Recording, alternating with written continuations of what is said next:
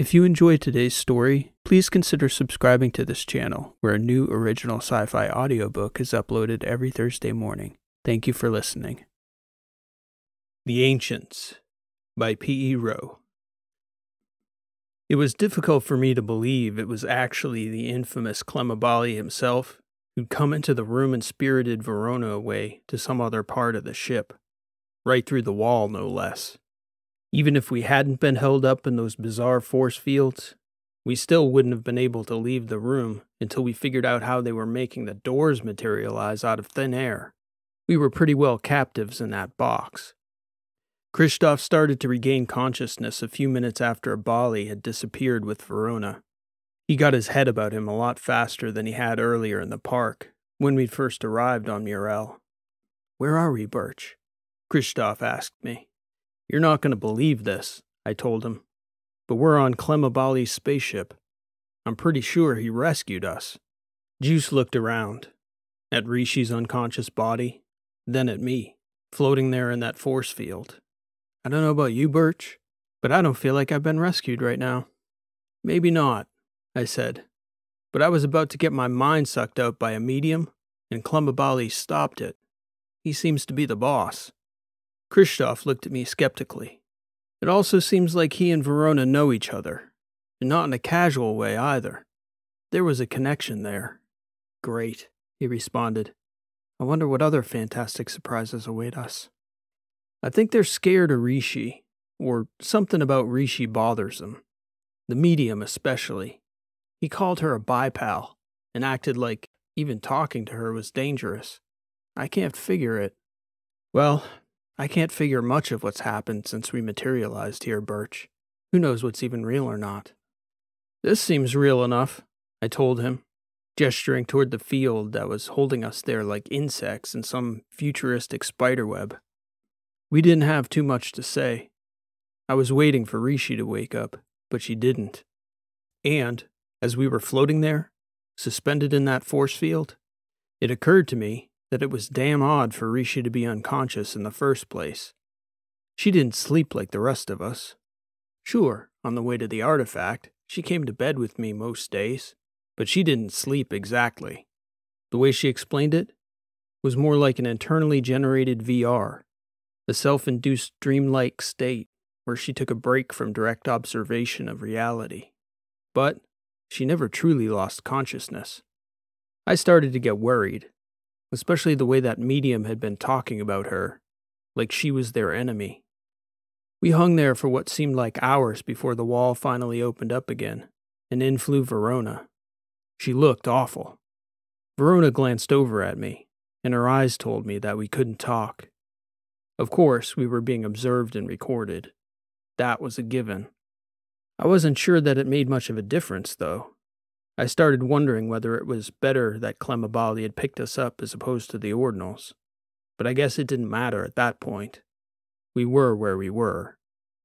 Verona pulled herself down to the seat where she'd been strapped in earlier. She sat there, silent, unrestrained, affixed somehow to that seat, her forehead buried in her hands.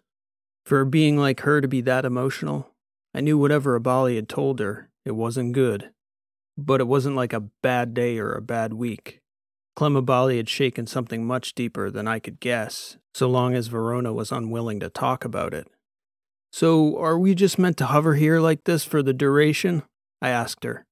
"All things considered, Verona, an explanation would be nice." "What's to explain?"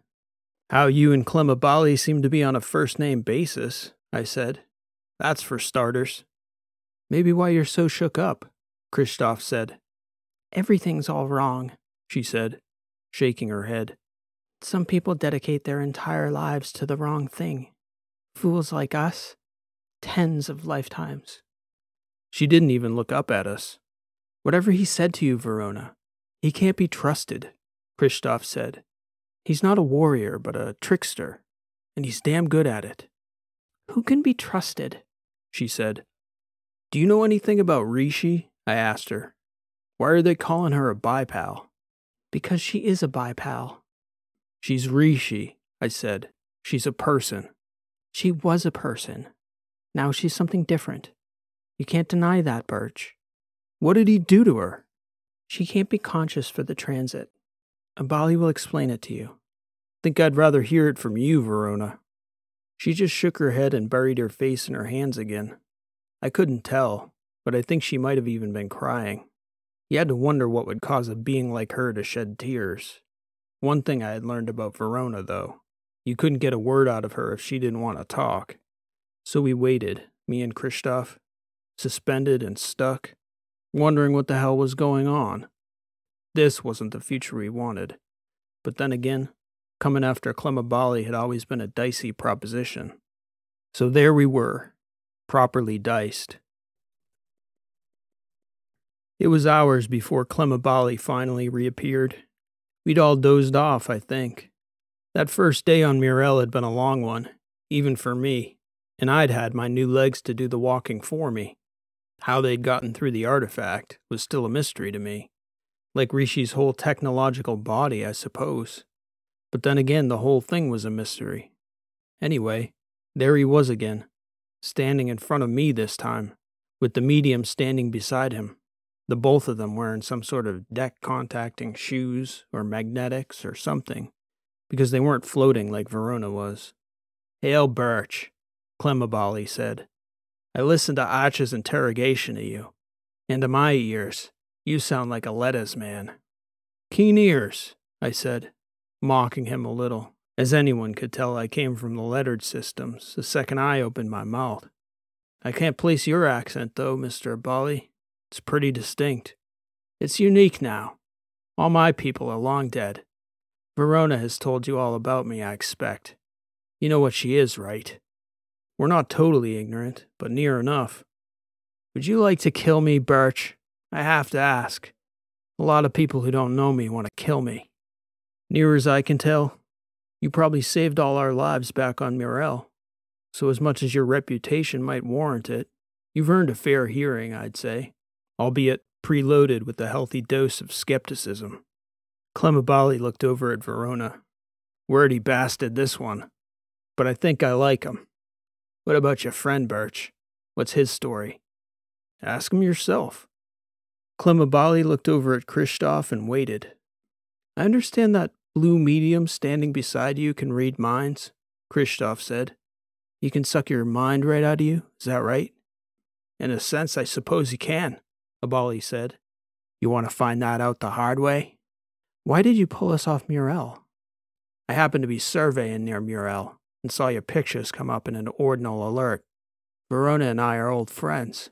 Aren't we, Verona?" Abali said, turning behind him to where Verona was hunched over, seemingly ignoring the entire conversation. He turned back to Juice. "I thought if you three were friends of hers, I might make some new friends. But you two don't seem so friendly. You won't even give me your name. And the first thing you did when you got here, it seems, was make friends with a bipal. So I'm not sure what the hell to do with you. Just the fact you're here means you're uncommon men now. Like me. Like Verona." Christoph seemed to be gearing up to protest, but then I think he thought how funny it might sound. Juice, of all people, protesting about how ordinary we were. That might have been true once, but we'd survived wars, lived through apocalypses, met immortal aliens at the center of the galaxy, and traveled through time to find the most wanted terrorist in all our history. And now we were talking to him, 2 million years in the future. Yeah, we were uncommon all right. "My name is Christoph Mikkel," Juice said. "I'm the last surviving Baroche of Tashini, born on Charis. And, well, I have to say, I've had a very confusing first day here." Abali laughed. "It's a strange place.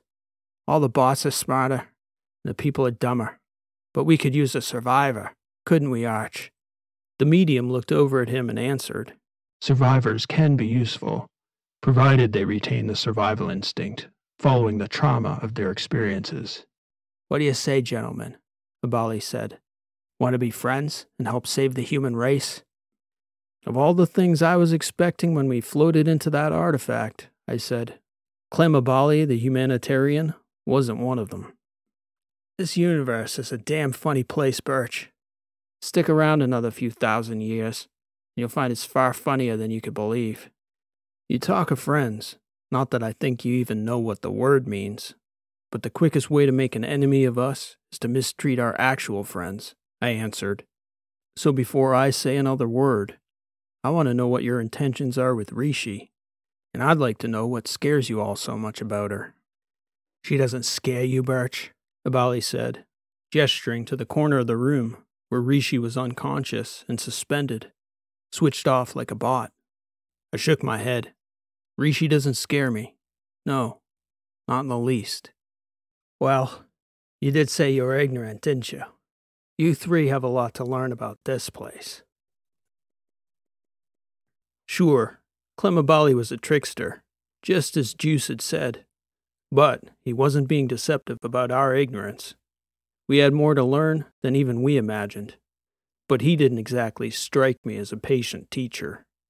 I was thinking I could have used one of those debriefing courses they used to ping us with periodically back in my guard days to keep us sharp on our gear and procedures. The year 2 million briefing packet. It didn't help any that Verona had all but gone silent as well. First, it seemed to us, after he let us down and allowed us to move freely about the ship, that Clemabali had no idea who we were. Verona must not have told him that we were the ones that chased him halfway across the battery, and damn near blew him half to hell on Minstick when we only knew him as the Wizard. Christoph and I didn't discuss it, but I suppose it was an unspoken agreement that we'd best not bring up Transom, or anything that could lead to Abali figuring out our role in their standoff, or that Transom was still alive, or at least he had still been alive back when we entered the artifact. Then again, I suppose that in a way, it didn't much matter what we had or hadn't done back there, given that, for all we knew, the entirety of the battery was 2 million years gone. The second thing that became evident was that Abali was nearly as clueless about the history of what happened in those 2 million years as we were. The humans here had no access to the real history of the galaxy, which meant Abali's medium, Arch, couldn't pull any such information from human minds, because it wasn't in there to begin with. How he'd gotten a ship and a medium in the first place was a whole other question. But Clemabali was bold and resourceful in any time. He did explain the nature of the two types of technological beings that controlled the society. The Ordinals were pure technological creations. Like our AIs? I asked him as he was explaining it to Christoph and me. Yes and no, he said. The AIs created by our branch of humanity were built with constraints.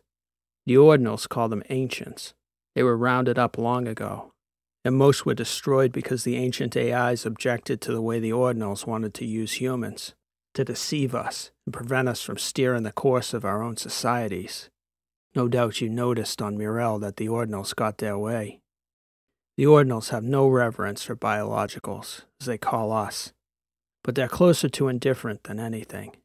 The Bipals, though, they detest humanity.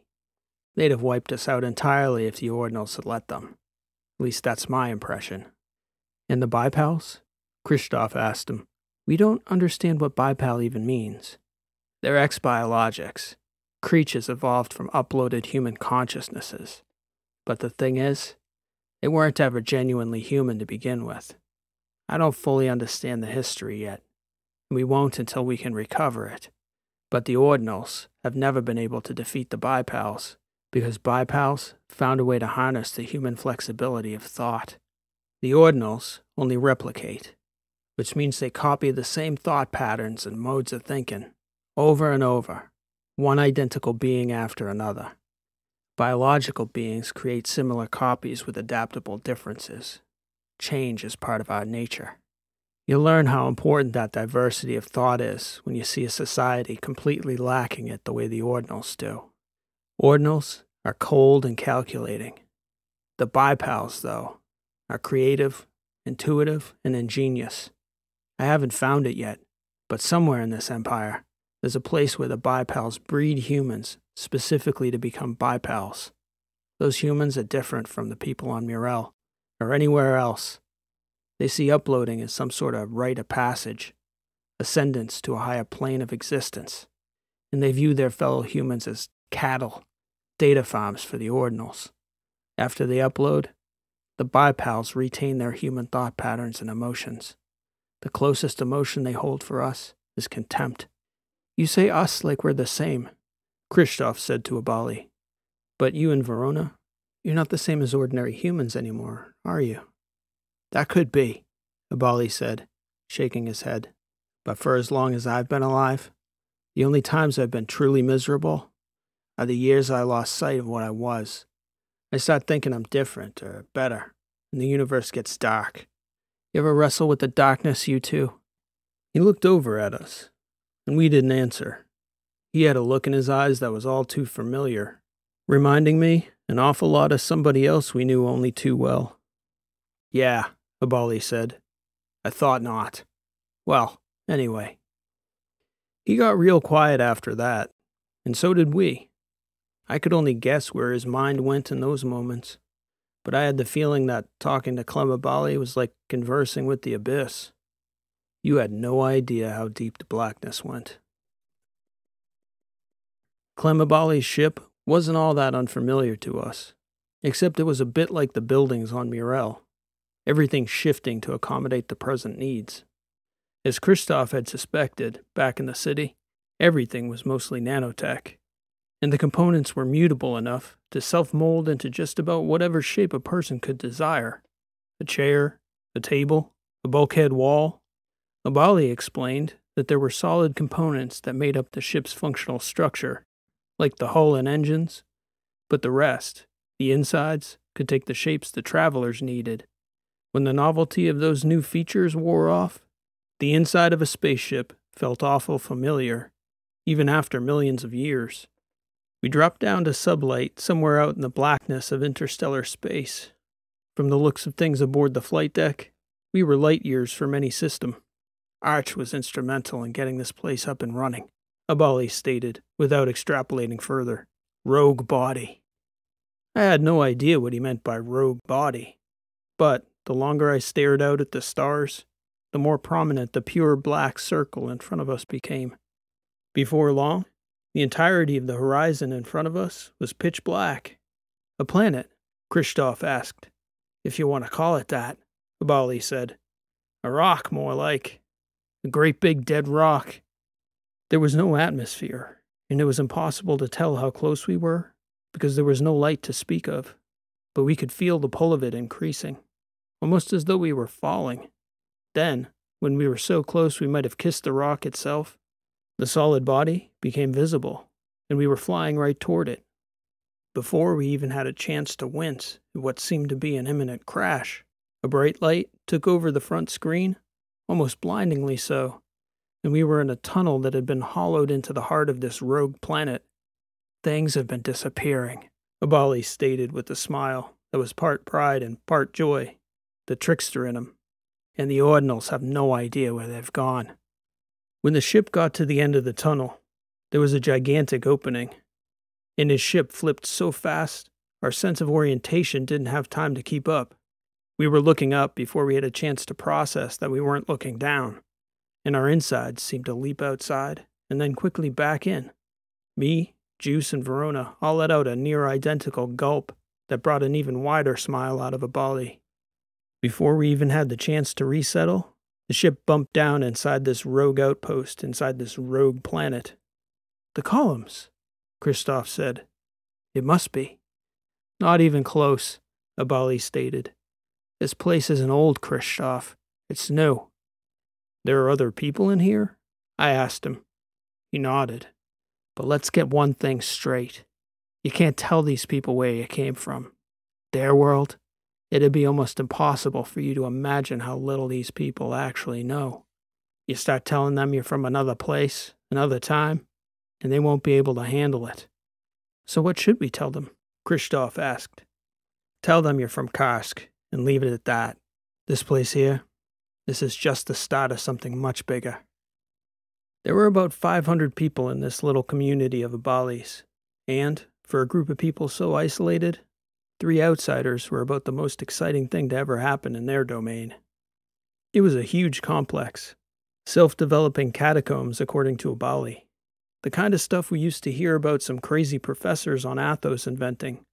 plant a pebble in the ground, and that starts some self-propagating chemical reaction in the bedrock. Come back a few months later, and suddenly there's a tunnel complex 1,000 kilometers deep.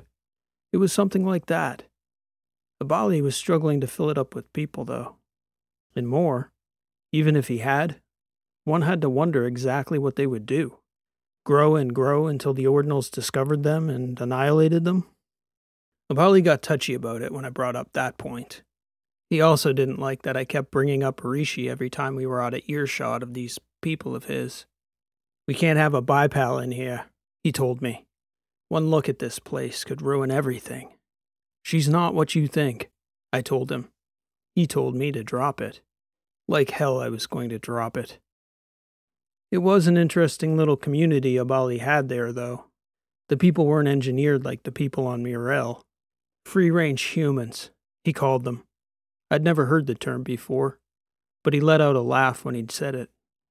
It was a stark contrast to see these people, so soon after interacting with the people in Tranchera. They'd had an almost indescribably faux vitality about them. They were all young and beautiful looking, but that youth, artificial as it was, left a sort of hole in the entirety of their being, almost as though they were representations of people, artificially preserved by their keepers. The vitality in these folks Abali had gathered was real. The way the kids played, the way the adults hung off each other and looked at each other with genuine longing, the laughter, the smells. These free-range people were real humans, possessed of the kind of vitality that emanates from your very being when your mind, your body, and your spirit all know how short a state of being human life is. You could contrast it easily with a single look at Abali himself, or with Verona, probably me and Christoph too. Abali took us on a tour of the facility. Juice's instinct about the complex reminding him of the columns bore out the more we walked around. There was a large vertical ag theater with hundreds of meters of room to expand upward above the already abundant greenery near the base level where we were standing. There were honeycombs of flats where people lived. Only, unlike a city anywhere in the Battery, people lived with their doors open, the children running back and forth between spaces, laughing and playing. I'd heard there were neighborhoods like that on Athos, enclaves. "Reminds me of my village on Tashini," Christoph said, "in the early days." Abali took us down to the reactor room, where he showed us what powered the place. I was half expecting one of those little modular generator units we'd taken off his hands back on Minstick, and I was gearing up to pretend I'd never seen anything like it. "We stole this," he stated, pointing to the main reactor. "I don't understand the physics of it, but everything here runs off them."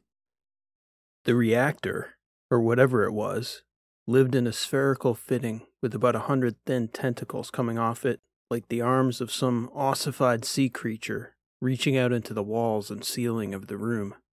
"Vacuum energy," he said, shrugging. "This whole place could run for 100 years off this one reactor, even if the population grows 1,000-fold. Light, heat, even low-level industrial capacity."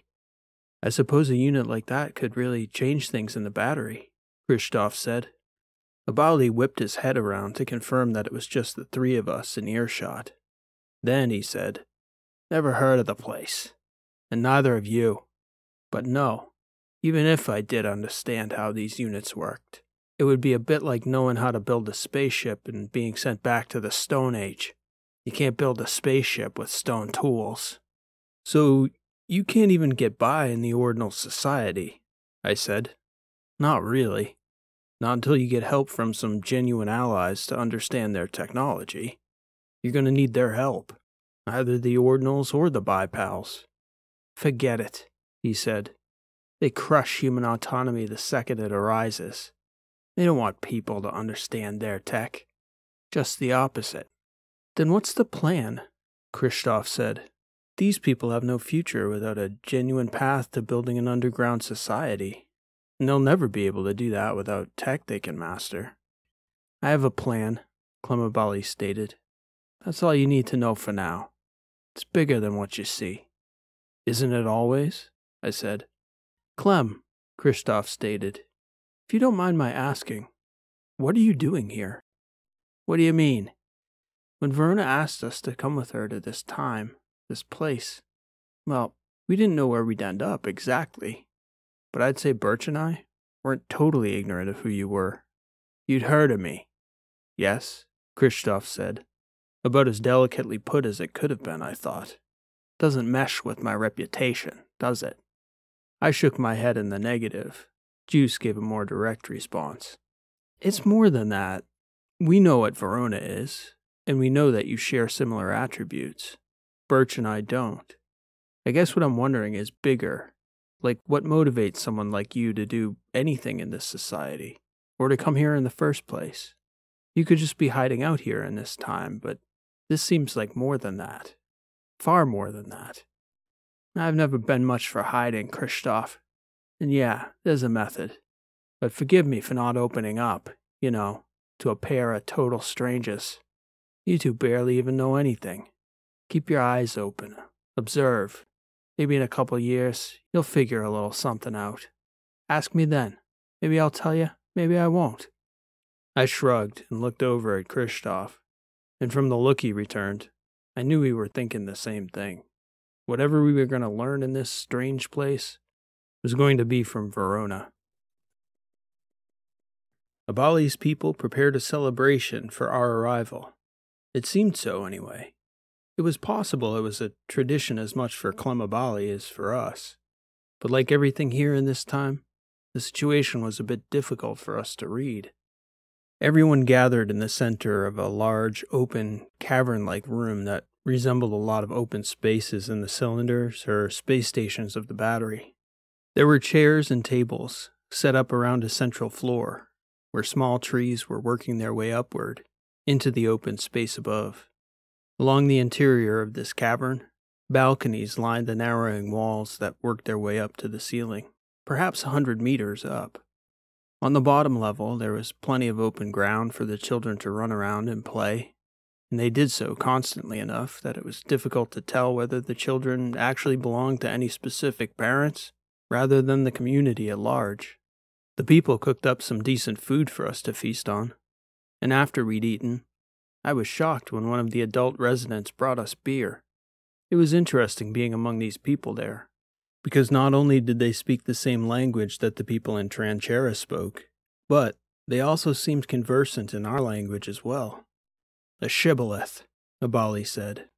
I looked over at him, seeking some explanation of what the hell that meant, and he just shook his head at me. At times like that, usually I could rely on Rishi or Maikon to fill us in on obscure information like the definition of a word hardly anyone ever used. It only reminded me of how long it had been since I'd brought up Rishi to Abali. You're going to need to learn to speak their language, Abali told us. Otherwise, you won't be of any use to anyone outside this outpost. Everyone had eaten their fill, and we were a few beers into a nice post-supper torpor. Some of the folks out in the courtyard there had started to play music and sing. Verona, who'd been keeping to herself, came over and sat beside us. She didn't say anything about anything, so Juice and I were still left to wonder what was bothering her so deeply. And I was deliberating on whether I should ask her, when, out of the corner of my eye, I caught a glimpse of Rishi, casually chatting up a pair of couples who'd set up a blanket under one of the little trees across the courtyard. This, I thought, was a hell of a curious sight, because even I had almost glossed right past her. But there she was, sitting cross-legged among these people, seemingly without a care in the world, like she belonged. And none of them seemed scared of her in the least. Either they didn't care that she was a bipal, or they couldn't tell. The medium came over, which was a damn odd sight, this tall, thin, blue-hued, inhuman creature walking through this crowd of lively people who paid him no mind. He whispered something into Abali's ear, which also struck me as damn odd, considering how he talked. And Abali's eyes shifted and zeroed in on Rishi with laser focus, his face betraying his obvious displeasure. But apart from that look, there was nothing else to give away what he was reacting to. I looked around, and it became obvious that Rishi had put him in a bind. She'd already strolled among his humans and presented herself as human, as one of his visiting guests. Now, if he reacted by letting them all know she was a bipal, it was sure to cause some kind of commotion. The other choice was to let it ride and see what happened. He chose the latter. "Well," Verona said, finally breaking her silence beside me, "this should be interesting." Rishi sat under that tree for nearly an hour, talking to the various people who sat down with that group. I looked over there every now and again, occasionally catching Rishi's eye and smiling, just to let her know I was glad she was okay. Abali was furious. It was an anger that was wild and indiscriminate. I couldn't tell whether he was mad at me, us, the medium, Rishi, or the universe itself. The energy seemed to radiate out from him and blanket a 10-meter circumference. None of us dared exit that perimeter, though, for fear of triggering an eruption. Finally, Rishi got up and smiled at the group she'd been sitting with, excused herself, and casually walked over to us. She put her arm around me and kissed me on the cheek. "Hello, my love," she said. "Enjoying the party?" I smiled at her. Who'd have guessed they'd have beer in this place? Some things just endure, you know. She smiled back at me. "What the hell are you?" Abali said, glaring at Rishi. "Not what you expected. I expected you to be on the ship, fully incapacitated. You don't get to have a monopoly on deceit, Mr. Abali. Live by the sword, as the old saying goes." "Oh, am I about to die?" "On the contrary, I suspect we might be able to help one another quite a bit, but we have a lot to discuss first." "What am I missing?" he said, glaring at Rishi, and then suddenly over at Verona. "You didn't meet her here, did you? Did she come with you, Verona?" "Maybe we should talk somewhere private," Rishi suggested. "The ship, perhaps." "After," Abali said. "Whoever you are, whatever you are, you seem to have a decent sense of intuition, an understanding of what not to say and to whom. Discretion in front of my people, that's the order of the evening. We'll talk later. I need some time to think." "Discretion," Rishi echoed as she nodded to Abali. He returned her nod and walked toward the tub of ice water where the people were cooling the beer. He picked a bottle from it and walked off. "Well, Ship," I said, "what have you been up to?" "I had a very long, very interesting conversation with that ordinal spacecraft he's been flying around in for the last 200 years. This place, this galaxy we're in now," she said, shaking her head. "It's unfathomable, Birch, and we have a lot of work to do, I think. This situation with these people here, it can't stand. We can't allow it to continue." "Funny," Kristoff said. "I get the idea that's what Abali thinks, too." "Given enough time, perspectives change," Rishi said. "Coming here, it's like being reincarnated all over again. It's possible we didn't know anything at all."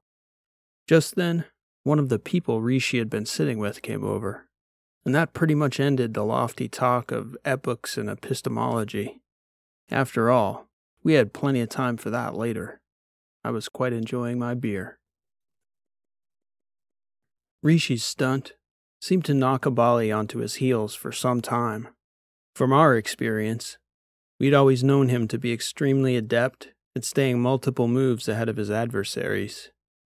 Rishi had fooled both him and his medium, to the point that they weren't even sure how badly they'd been deceived. Rishi told me, though, she had never lost consciousness. The electrical field that had overwhelmed us biological beings was designed to take out an ordinal or embodied bipal as well, and they'd assumed that it had taken Rishi out because they'd also assumed she was a bipal of this time. The strange composition of Rishi's technological brain had insulated her from the shock field the drones had hit us with, and playing dead was just a way for her to take her sweet time gathering data and infiltrating the systems on Clem Abali's ship. But more shocking to him, it seemed, was the idea that Rishi could have traveled with Verona from our time to this distant future. He, now, like Verona, seemed to be wrestling with a completely new foundational idea of the universe as he understood it. There weren't supposed to be bipals in the battery. Rishi hadn't gotten proper notice on that. It was a strange situation, because he wasn't ready to talk. He was still trying to make sense of us, and we were struggling to reconcile this Clemabali with the terrorist we'd chased across half the outer battery. That Clemabali had been some mad wizard. Only that wizard had operated with no apparent method to his madness. The terrorist Clemabali had been perplexing, in that he didn't seem to have an end to his destructive means. But watching him try to place Rishi's existence into his conception of the universe told me that he was not some crazed lunatic. I could tell he had very clear goals. Whether he ever grew to trust any of us enough to share those goals remained to be seen. But he was not simply living here aimlessly, popping off for the sake of causing chaos. It made me question what we'd missed about the Abali who'd wreaked havoc in our time. The first day passed, and then the second. He still wasn't ready to talk. Rishi, meanwhile, did her best to fill us in on this civilization. The ship's archive had a lot of answers on the state of being in this distant future empire of these two technological races. What it didn't have was any answers for how it came to be. The history of humanity only existed back in the distant past, both by the design of the technologicals who'd pushed the humans out of any genuine role in steering the society, but also by the species' limited significance. Humans were such an afterthought to these technologicals that our history wasn't even worth mentioning. That era had passed by so long ago, it seemed to Rishi that it was irrelevant, not even instructive as a figment of history. Perhaps in the way we might have viewed the historical contributions of Neanderthal or Homo habilis, epic as the tribulations of those long-extinct species must have been. Abali approached Rishi in the middle of our third day in that hidden outpost and stated bluntly, "Okay, I'm ready to talk whenever you are. I'll be honest if you are." We shut ourselves in the spaceship. Abali came alone, as well as the four of us, me, Christoph, Verona, and Rishi. Abali looked irritated. The rest of us, I think, you could characterize as open.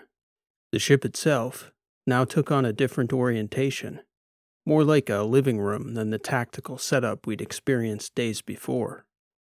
"I need to ask first," Clemabali began, staring at Rishi. "I've accepted that you came from the battery, but I need to know how old you are."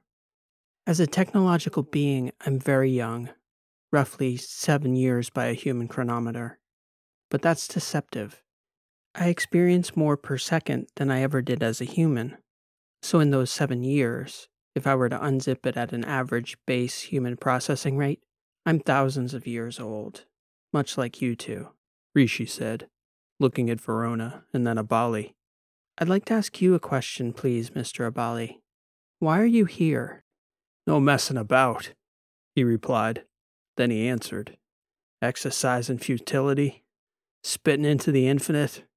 That's what it feels like most days. How about you, Verona? How would you characterize it?" "Don't talk about me," Verona stated. I looked over at her, and her face looked about as cold as I'd ever seen it. "I didn't ask how you felt about life," Rishi said. "I asked why you were here." "The artifact took me here," Abali answered. "Or, I guess really it took me about 400 years in the past, and I've been living in this twisted reality ever since." "That's not an answer either," Rishi said. "I told you I'd be honest, and you agreed to be honest as well. You obviously have an objective here in this time. Our only objective was to help Verona find you, and instead, you found us." "Would it shock you if I said I had no idea what the hell I'm doing here?" "Not entirely," Rishi said, "but you've obviously operated as though you have a purpose." "My purpose is simple, and it's the same one I've always had. I'm trying to recover a future for humanity. This is clearly not it." "Always?" Verona interjected bitterly. "That was your purpose back then?" "Don't make this about you," Abali spat back. "Don't tell me you came this far into the future to complain about a 1,000-year-old grudge, Verona. Really? You're better than that. If I may, I interrupted, it strikes me that we're talking past each other. I'm going to ask a simple question, Clem, and I'd like it if you gave us a simple answer. He looked at me blankly, so I just asked, what one thing would you do for these people tomorrow if you could snap your fingers and make it happen? He smiled. You doubt my sincerity. If you keep dodging the question, yeah, I'll doubt it. I'm trying to recover their history. The Ordinals and the Bipals have it, and more importantly, I believe they have some of the original AIs hidden away somewhere, and the AIs hold the key to understanding the past. How would that help these people? Kristoff asked. That seems academic at this point, no? You have to think of this future as a kind of oracle. For us, nothing matters but the battery, the past.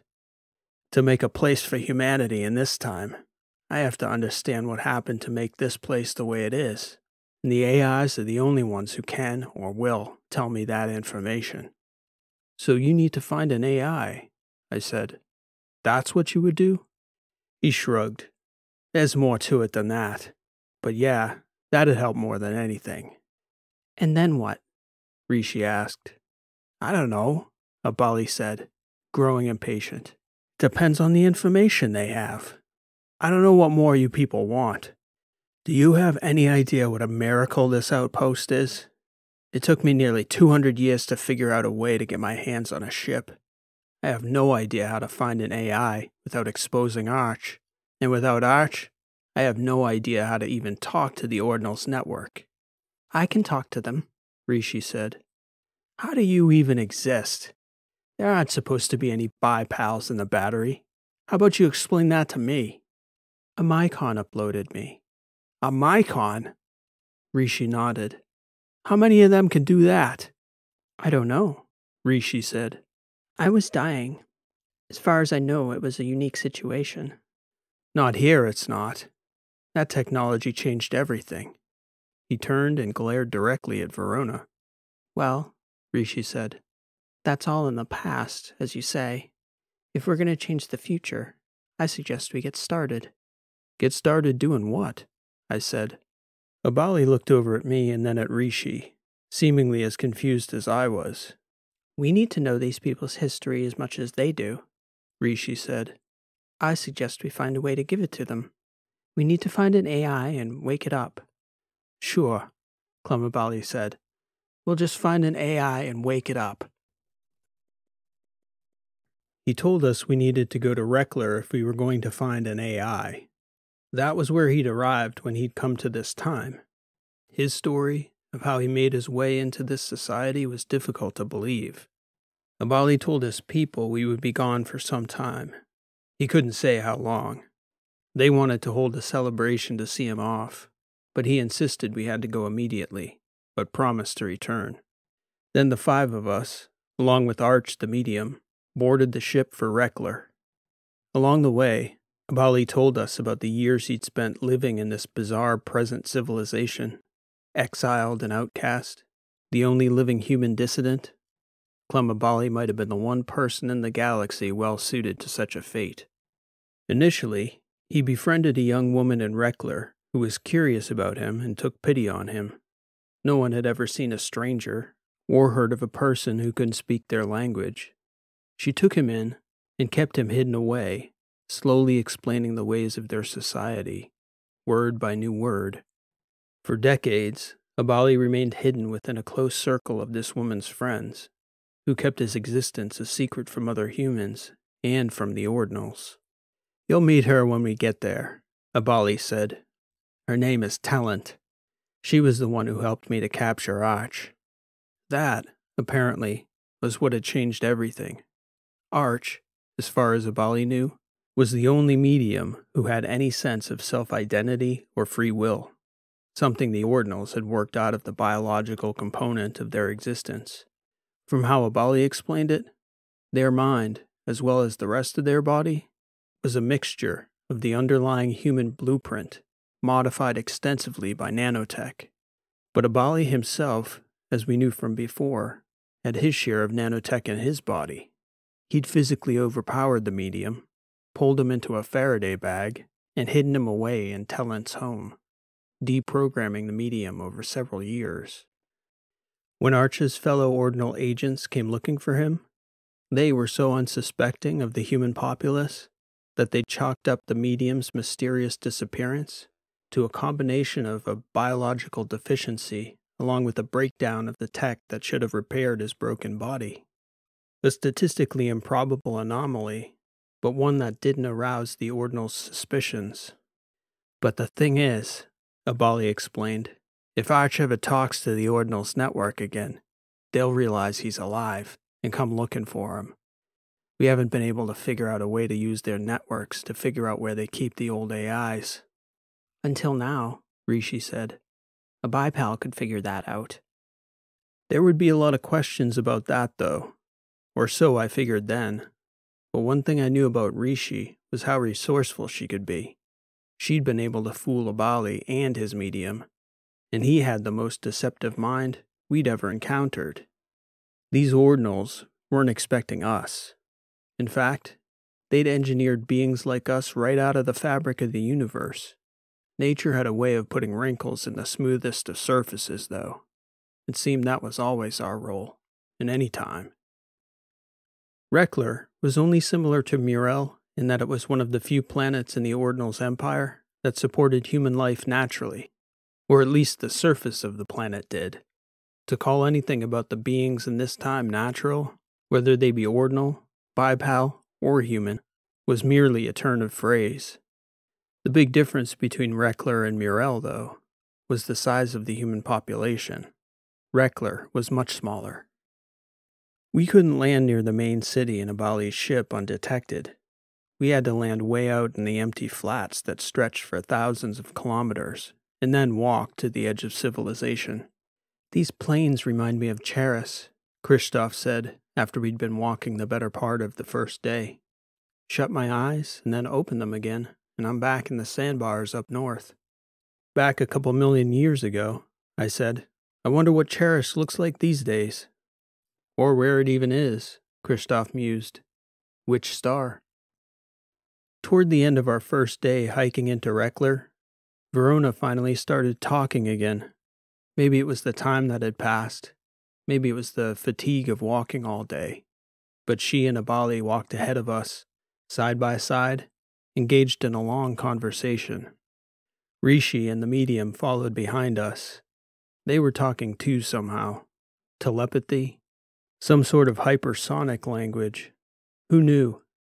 Rishi told me later she was trying to get every last detail out of him about the ordinal culture, their language, their communication tactics, their technology, their way of being. Apparently that medium was a deep well. We walked another full day before seeing our first sign of civilization, a tower at the horizon that stretched into the sky like a needlepoint. And as the afternoon light dimmed and the sky grew dark, the horizon glowed with lights from Reckler's only city. That needlepoint tower still marked the center of civilization, like an anchor point. And in the haze of a humid evening, the lights on the long flat plain seemed to flicker and vacillate against the backdrop of darkness, almost like a living entity, the bioluminescence of an entirely alien human society. I'll need to find Tellant, Abali announced. I should go alone. We can't all show up at our door. I'll come with you, Rishi said. Everyone else can wait here with Arch. We'll be at the cave, the medium announced. I'll show them the way.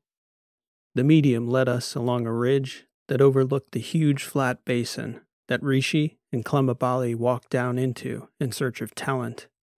We hiked in almost total darkness, stepping to the sounds of the footfalls of the person in front of us. Arch, followed by Christoph, then Verona, then me. Finally, at a break in the ridge, Arch led us down to a small opening in the rock. Only after we'd stepped inside several meters did the medium produce a small pocket light that was so bright after all that darkness that one tiny pinpoint lantern illuminated a vast natural cavern. I had no idea such a huge rock amphitheater could have been hiding there in the blackness. The city is in the heart of an impact crater. Arch stated in that flat voice of his. These caves formed when the walls cooled, millions of years ago. Interesting fact, I said, feeling a little sorry for the creature. It was difficult to know what to make of it. Arch had hardly said one word in 2 days walking. Now we were getting a geological tour. This is an excellent hiding place the Ordinals do not know exists, Arch continued. We will need to be clever and patient to evade them. It would seem you have been over the years, Verona said, a certain gentle kindness in her voice addressing the being. Yes, Arch said, leading the way to an inner ledge where it directed us to sit. We have been together almost 2 centuries now. The Ordinals do not believe my kind to possess the ability to think for ourselves. You seem to be doing okay in that regard, Kristoff said. I could not survive without Mr. Clem's direction. He and Miss Talent rescued me from the Ordinals long ago. Before that, I was under their control. Do you remember anything? I asked it. From back then? Darkness, the being said. It seemed to be totally emotionless and entirely unaware that the 3 of us were genuinely creeped out by its very existence. It will be several hours before Miss Talent is located, he announced. You all should rest. I will keep watch. Arch left the little pocket light with us and disappeared into the darkness.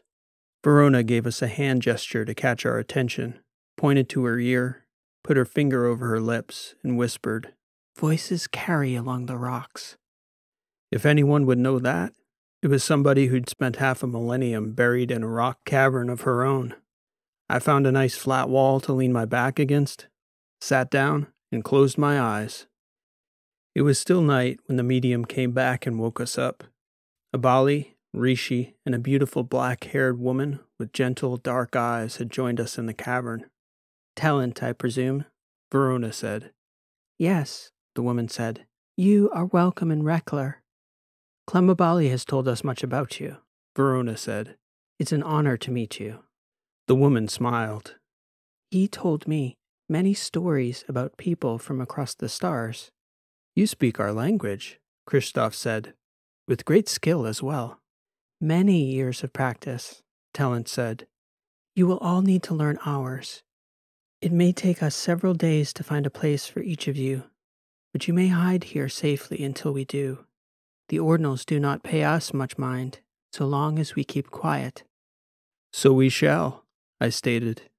She looked over at me, cocked her head, taking a long look at my face, and then she smiled. We will be blessed to learn from you all, as we have learned from Clem Abali. Our homes will be yours as well. I ask your patience. Talent clasped her hands together in front of her and bowed. You have it, Verona said, returning the gesture. We are grateful. Talent and Abali returned with Arch to the narrow opening to the cave. Rishi turned to us with some urgency in her eyes. I was able to connect to the Ordinal network. The AIs are here in Reckler, hidden. It's not going to be easy to retrieve them, or even find out where the Ordinals are keeping them, but the AIs are here. Then I suppose all we'll have to do is rescue them, I said. No big matter. All in a day's work, right, Ship? Just like we planned it 2 million years ago. I suppose I'd spent a week in worse places than a dark cave on a foreign world 2 million years in the future.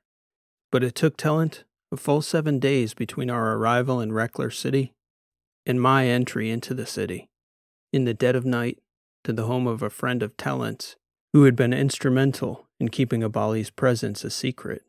He hadn't hosted Abali himself, though, and his family was reluctant to take in a stranger. Talent convinced my new host, Z, that I was the most congenial of the whole group, and that hosting me would be a transformative experience, much like meeting Abali had been for her. Weeks followed that before we could all get together again safely. Talent was the linchpin, carrying messages between us all. Abali, too, moved freely among Talent's friends and neighbors. Even the neighbors that didn't know him knew that he was close to talent, and believed him trustworthy. What a thought. Rishi came by Z's house nearly every day to see me. Talent was escorting her to different sites in the city to try to locate the AIs, but such secrets didn't exactly announce themselves. Abali and Rishi both told us to settle in for a spell. I figured that would mean a few more weeks. I should have figured, though, that when immortal beings like them say it's going to be a while, well, let's just say their scale is a bit different from ours. 2 months later, nothing had changed, except I was speaking their language a little, and Z and his wife Enga had learned the basics of Sabaka. They'd also taught me a few of their strategy games. It was a full 3 months before Rishi had located the repository where she thought the Ordinals were keeping the ancient AIs. The problem, though, because there's always a problem, was that she suspected the ancients were tucked away nearly 500 meters under the surface in an impenetrable bunker with absolutely no way down, at least for us humans anyway. Z and Enga were sitting with me in their back garden on a pleasant early evening when Abali and Rishi came to tell me the news. They hadn't discussed it with Christoph or Verona yet, and they had no idea how they were going to get down through the layers of passive security that sat directly on top of this bunker. The problem was that city infrastructure operated directly overhead. Controls for residential buildings, public transport, utilities and food distribution for the people, layer upon layer, all monitored, and humans had access to none of those levels. The second anyone, human or bipal, stepped into those lower layers, the Ordinals would know about it. "Why don't you just dig it out?" I asked them. "We saw your rogue colony out there, Clem. Is there any reason the same thing couldn't be done to get a tunnel down there?" Abali's dark eyebrows rose. "A proper tunnel would be detectable, but something small, slow application deep down, if we're patient." "I think we've proven we can be patient," I told him. "As long as Talent and Z and Enga and all their friends can tolerate us for a little longer, there's no reason to rush, right?" You don't think there'll be security measures down there? Rishi asked Abali. "There's no reason for the Ordinals to think these people know there's anything down there. There's no reason for security either. Nobody here is even capable of stealing." What is stealing? Enga asked. I don't know this word. "See," Abali said. "I like the idea, Birch. A micro-tunnel, just big enough to get a processor out." I shrugged, happy I could help. "I need to get back to the colony and get the gear," Abali announced. "I'm going with him," Rishi stated. "You three will be all right without us while we're gone, Birch?" Z and Enga smiled. They thought my name was funny, too, but none of the others had taken to calling me Helicon like my hosts had. "We'll be just fine, Ship. We're all in good hands here." The truth was that it was the first bit of genuine peace and relaxation I'd had in a long time. Talent and her people, Z and Enga most especially, were the kindest, gentlest people I'd ever brushed up against in my entire life, almost to the point I considered them a different species. Clem and I had talked about it. He worried the damage had already been done by hundreds of thousands of years of selective breeding and curation of human society. He wondered if they even had it in them anymore to conceive of resistance. His people on the colony, Talent and the others, Abali believed they were only willing to help us because they didn't understand they were doing things the Ordinals would object to. And they weren't the least bit curious either. Z and Enga, for example, never asked me again about stealing, what the word meant, why you might do it, why we had to do it. They just thought we were friends, and therefore we wouldn't do anyone any harm. And these humans were the people who'd already been rubbing elbows with Clem Abali for centuries. Rishi and Abali went off with Arch to get that nano-tunneling gear from the colony, and myself, Christoph, and Verona stayed behind in Reckler with the pets, as we'd taken to calling these docile people. It was actually closer to another 2 months before we saw Rishi and Clem Abali again. Christoph and I met regularly, but Verona was more elusive, and she was socializing with a much wider circle than we were, reaching out and making friends. Part of it was that with her genetic longevity and appearance of youth, she passed better for one of the people in this place, at least until she opened her mouth and spoke their language like one of us. But it seemed like she was up to something, energized in a way that wasn't the case when we'd landed in this future universe. Juice and I were mostly just observers, meeting to play sabaka and talk about books, something this future galaxy was sorely lacking. I must confess, though, I was properly bored by the time Rishi and Abali showed back up. Then, to top it off, Rishi told us that according to their modeling, it was going to take nearly a year to dig into that bunker from Tellant's neighborhood without arousing suspicions or giving off any seismic cues. In the meantime, she and Abali told us we should be helping these people to learn our language. They were reluctant to do any more than that here. Abali knew that eventually they'd need to cultivate a network of dissidents to build a human resistance among the ordinals.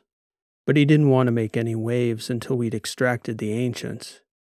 So we got well accustomed to the quiet life of being a pet, which wasn't all that bad.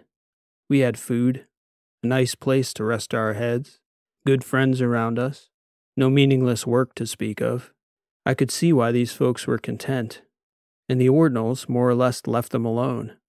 Fact was, if you'd have given me the choice between their life here on Reckler and being born in the DG cylinder group and getting shot to hell defending the letters, watching my friends die, witnessing entire colonies failing, struggling, and in some cases, going entirely apocalyptic, I can't say I'd have chosen my supposedly free human society easily. I had plenty of time to think about such things, and sometimes Christoph and I even did discuss them. Rishi, Abali, and Verona were more focused on the task at hand, monitoring the microtunnel's progress as the months passed. It took a full year to even get to the wall of the bunker, and though it was no problem for those nanites to go through rock and even solid metals, they had to take care to be as gentle as possible, in case there was some form of monitoring in that deep bunker where the ancient AIs were buried away. After another 2 weeks of careful burrowing, Abali and Rishi had opened a tiny hole in the bunker wall that allowed a minuscule drone to crawl through and have a look around. I suppose it wasn't unlike an ant finding its way into a human house back on Earth. The interior would have seemed cavernous. Just walking about and mapping the territory was going to take weeks, I could see. Christoph and I settled in, and we waited.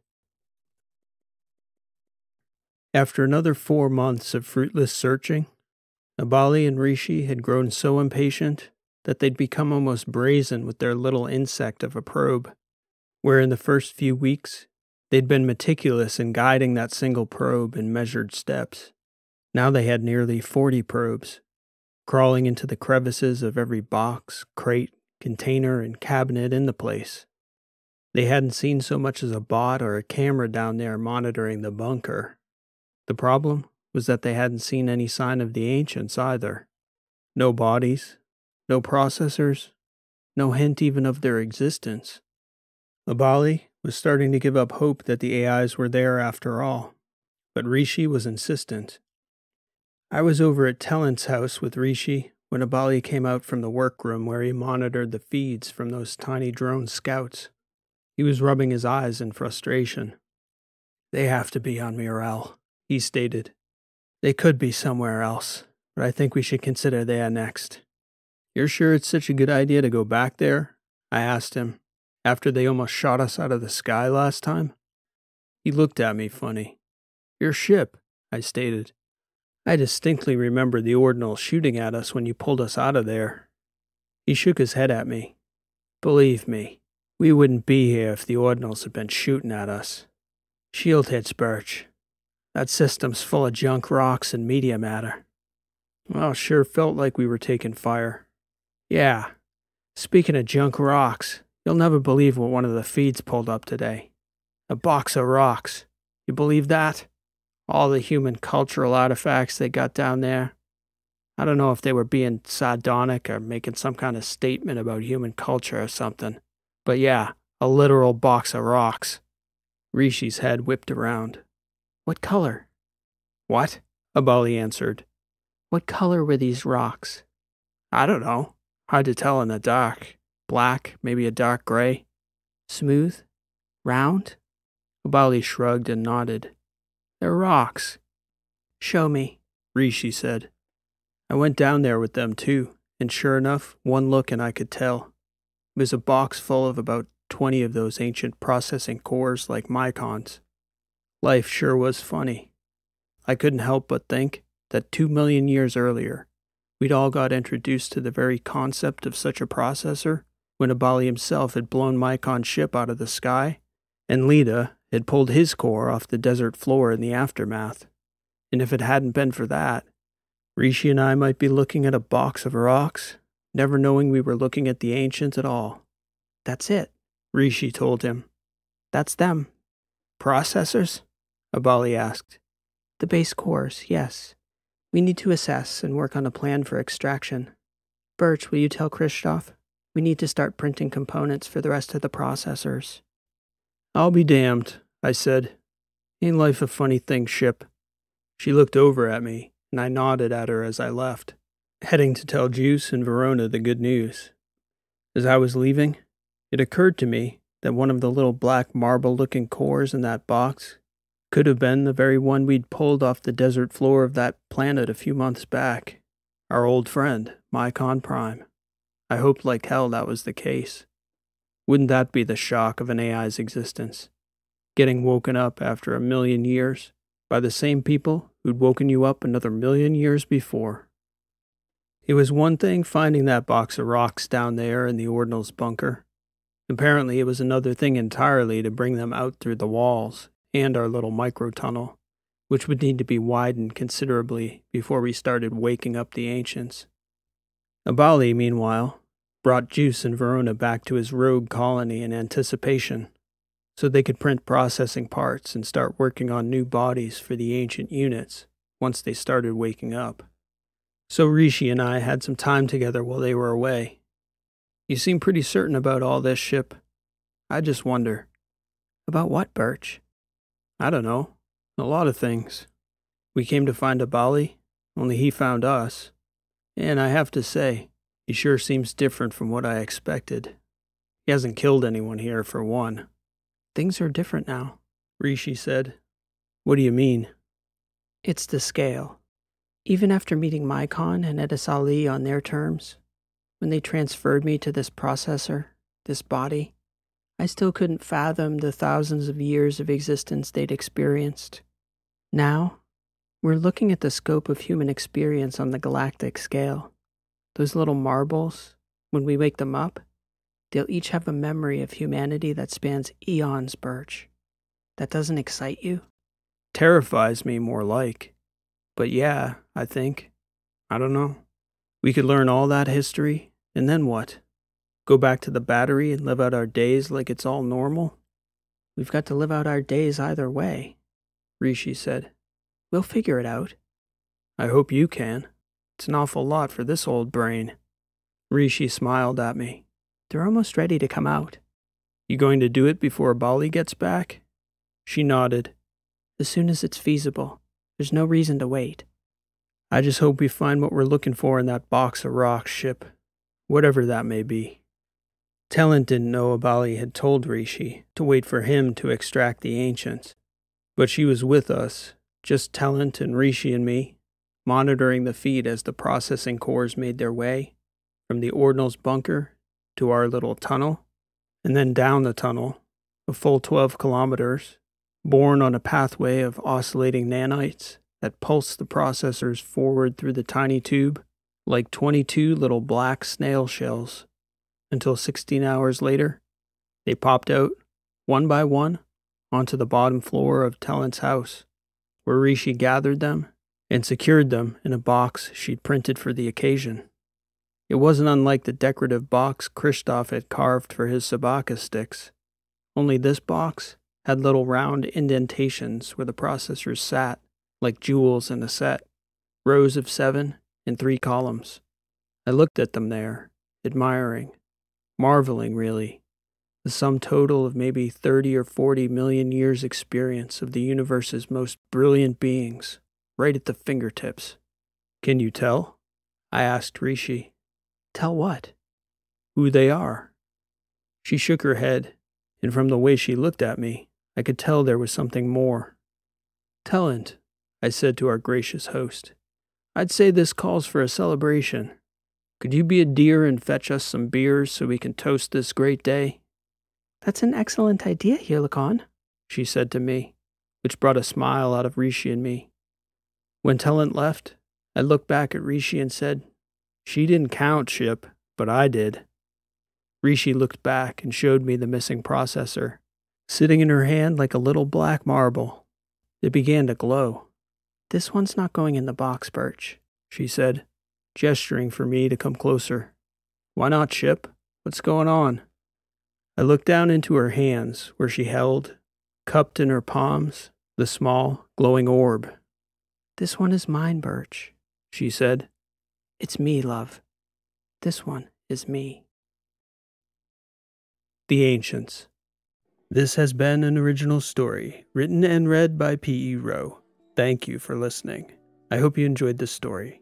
If you're new to the channel and may not be aware, I'm anthologizing these weekly stories in collections, which are available in paperback, ebook, and audiobook. The most recent collection, Age of Deception, is available now through my Bookstore, which is linked in the description below, and is now available on audiobook as well. Because I had such a long interval between collection 2 and 3, it gave me a chance to be very purposeful about the stories I included in this book. I've had quite a few new viewers ask me over the past few months what the best order is to listen to the stories. My first answer is always the playlists, which I try to group together thematically and in chronological order. I did the same thing with this collection, which has quite a few channel favorites in it, and follows a chronological order on a tour through the Battery systems, where most of the interrelated stories on the channel are set. So this collection is a great way to get oriented in the universe where most of my stories are set. Every book, ebook, or audiobook sold goes to help support the creation of more stories like today's. So if you're new to the channel, or would just like to support it and get something in return, please stop by my bookstore and check out the new collection. Alternatively, if you'd like to support the channel directly, the support link in the description below will take you to my website support page, where there are several convenient options. Thanks for listening. This has been P.E. Rowe, and I hope to see you next time.